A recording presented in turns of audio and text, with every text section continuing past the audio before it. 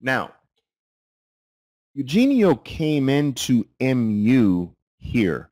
Boom. Not bad.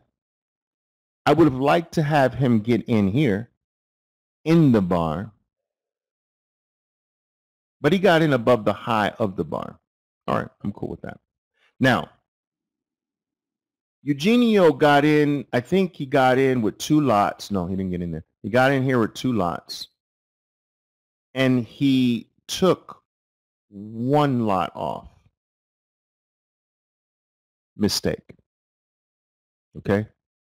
So I told Eugenio, I said, this isn't take it all play. It's not a take part play. You got to take all of it play, because when you do what I teach you to do, which is to combine all the move, a consecutive move into 1 bar, you see that that is a freaking damaging drop, right? So remember, I've gone over this concept with you. So you found the bottom. Here's the top. The top is 100. The bottom is 0. Halfway is 50. This is 75, right? And this is 25. Now, the odds of going, when the drop is big, the odds of going from 0 to 100, you get that 1 out of 10 times. That's not great odds. I'm going to lose 9. If I go for 100 every trade, I'm a loser 9 times. But if I go for 75%, I will get this 2 times out of every 10. Still not great odds, but it happens. But something interesting happens at 50%. I skyrocket to 6.3 times out of every 10. You're a winning trader going for 50%. Now, if I go for 25%, I go all the way to 9 times out of every 10. So to have gotten 50 to 75, so these are ranges, right? So let me do it with different colors. So these are ranges. You see what I'm saying? They're ranges. So to have gotten this range, you know the odds here. Those are stupid odds. Don't go for that. But what is going to happen once this stops going up? Another drop. So knowing this, knowing that this can't be climbed except 1 time out of every 10, if I'm going to play this, I'm playing it for this quick pop, and I'm gone. Now, let's continue with this. When drops only come up about 25, 30, 35%, their next drop, right, should be a new low.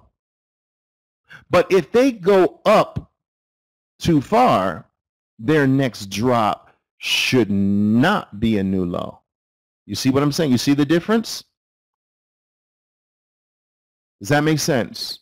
The higher you go up this ladder, the more shallow the drop should be. Did we go up the ladder pretty far? Did we go up the ladder pretty far? Yes. Okay. So because we went way past the 50% mark, the drop should have trouble making a new low. Do you see that? Guys, this is an aristocratic concept here, huh? Yeah, see? Aristocratic trading. Yeah, see, it's aristocrat. We're aristocrats. All right, so look. This is fancy. This is fancy. Like, you're gonna impress your friends about when you start talking about. They say, how do you see all of this in the charts? It's fancy. It's fancy trading. All right, so look. So we know now that the odds of a new low have dropped. It's not impossible. So here's where the now comes into play. Do you understand? I don't know whether or not this drop from here is going to make a new low. I know that the odds are not that great that it makes a new low, but I still don't know. So what do I need? I need a now to come into place that tells me that right now it's not going to make a new low. I need a now. I need a confirming now.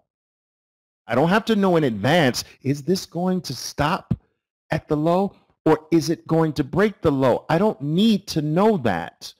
I don't need to know a future now. I just need a current now that confirms no new low, no new low.